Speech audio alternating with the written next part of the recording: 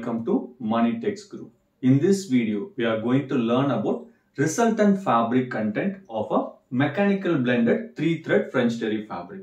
Actually, it's a continuation video of a yarn percentage calculation of a 3-thread French terry fabric.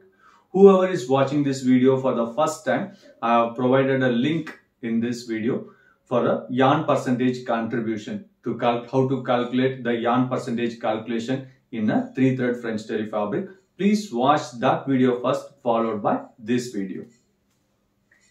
How to calculate the resultant fabric content in a mechanical blended 3-thread French terry fabric.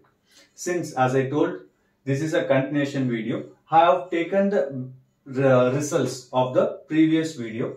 The fabric quality is obviously the 3-thread French terry. And yarn count we have considered in the previous video is 34 in the all knit, 50 denier polyester in the semi knit, and 2/20s in the loop. And the loop length what we have followed, that what we have considered in the previous video, the same loop length I have considered here, 43.5 centimeter, 31 centimeter in the semi knit, and 17 centimeter in the loop. With these two yarn count and loop length data, in the previous video we have arrived. The all knit 34's count contribution is 39.11%, and semi knit 50 denier polyester contribution is 8.91%, and for the looper 2/20s it is 51.98. Since we are going to find out the resultant fabric content, I have provided two different examples.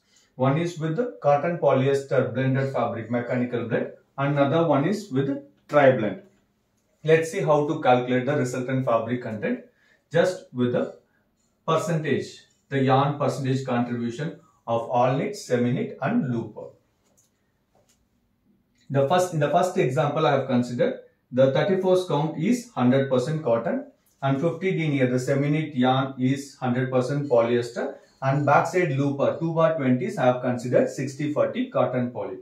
In case, just by using all knit cotton, semi knit poly, and backside looper 60/40 cotton polyester, with this yarn count and loop length and with this proportion, what will be the resultant fabric content? Let's calculate. The first all knit 34's, it is 100% cotton. The percentage contribution of all knit is 39.11. I have considered exactly the complete full quantity as a cotton, and the polyester is 0, nullified. Number 2, 50 denier. It is 100% polyester and the contribution is 8.191. So I have considered completely in the polyester side. And third one is 2/20s. It is 60/40 cotton polyester, and the contribution is, and it is contributing almost 51.98. Since this is 60% cotton and 40% poly, we need to split the content. 51.98, 60% need to be considered in cotton and 40% need to be considered in the polyester. 51.98 into 60%, that is 31.19. That we have considered in the cotton side, and 51.98 into 40%, that is the polyester content, that is 20.79, that is considered on the polyester side. So now we have splitted the percentage based on the content used in the all knit, semi knit, and looper yarn. Now we are going to sum it up. All knit 34's 39.11 and 2/20's 31.19. Just if we add these two values, we'll get 70.3, and the polyester in the semi knit 8.91 plus the 2/20's twisted yarn, the 40% contribution 20.79, will get 29.70. So the resultant fabric content, if we use 34's 100% cotton and 50 denier poly and 2/20 60/40 cotton poly, will get the resultant fabric content 70.3% cotton and 29.7% poly. This is the dual blend. I have provided here one more example for a tri-blend. How I have considered for a tri-blend is, the all knit 34's I have considered 60/40 cotton viscose. Instead of 100% cotton, I have taken 60/40 cotton viscose. The semi knit I kept as it is as per in the previous example. 50 linear poly I have considered as 100% polyester, and 2 bar 20 is twisted. I have considered 80-20 cotton poly. In the previous example, we have considered 60-40. So totally 3 different blends are there: cotton, viscose, and polyester. So I have splitted cotton, poly, and viscose.